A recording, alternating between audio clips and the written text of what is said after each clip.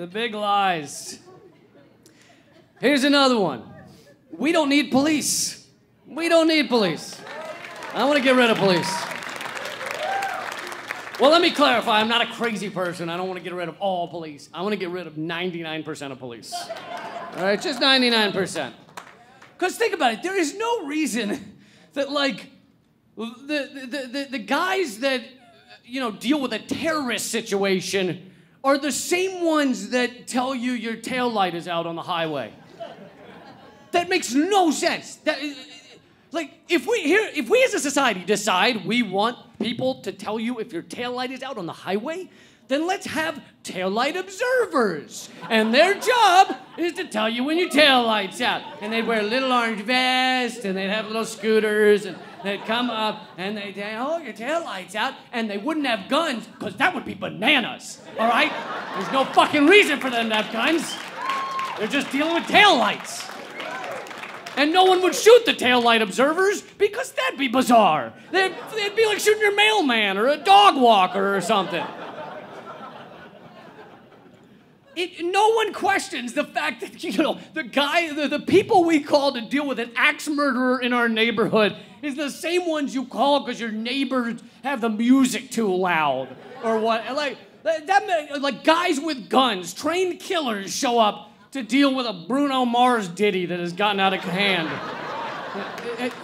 It's like calling a dude with napalm and a flamethrower to come deal with the light smell of ass emanating from next door. I don't know what's going on, just fucking deal with that.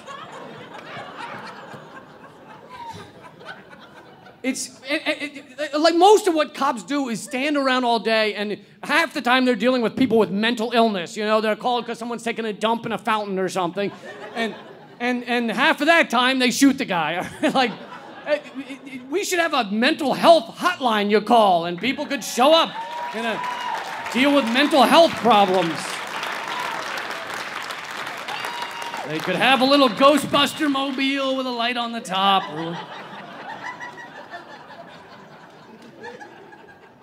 But instead, we have maniacs with guns dealing with all of it. Could you? I mean, clear your minds and imagine a world without cops, without police force. Now, picture the guy that came up with that job. It was just like, hey, you, do you want a job? Do you need a job? All right, I have a job for you. We'll pay you well and everything. So basically, if people drive by here going too fast, 10 over the speed limit, you chase after them and you give them a ticket for going over the speed limit.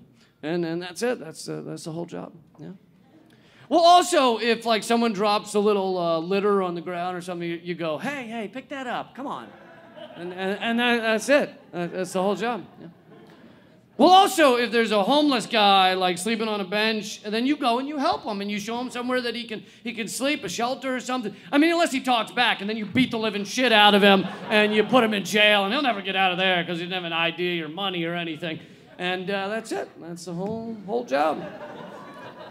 Well, also, if you hear like a trouble in an apartment, like spousal abuse or something, you go in and you help. It's wonderful. You help the woman get out of that situation. You help make sure she's not getting hurt. I mean, unless either of them move too quickly, and then you just fucking shoot them because you don't know what's gonna happen. You don't know what you're walking into.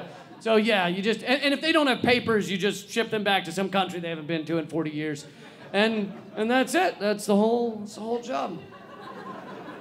Oh, also, if there's a terrorist situation, you fucking go in there and you try and kill them before they kill you. I mean, they might kill you, but you try and get them first. And yeah, that's it. That's the whole job. But mainly the litter thing.